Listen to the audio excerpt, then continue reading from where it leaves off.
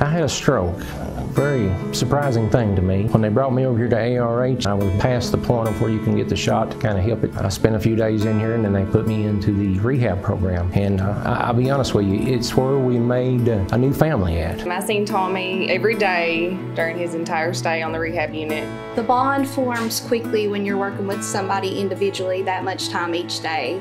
You're going to be an impact in that person's life, and you always want to be a positive impact, and you always want to bring positivity. Tommy feels like many patients who have suffered a stroke require a multidisciplinary approach in treatment of functional issues. In the last year, Hazard has become primary stroke center certified, which indicates a degree of excellence in the care for stroke patients. You don't realize how important it is to have a good foundation of people around you to reassure you and to help you.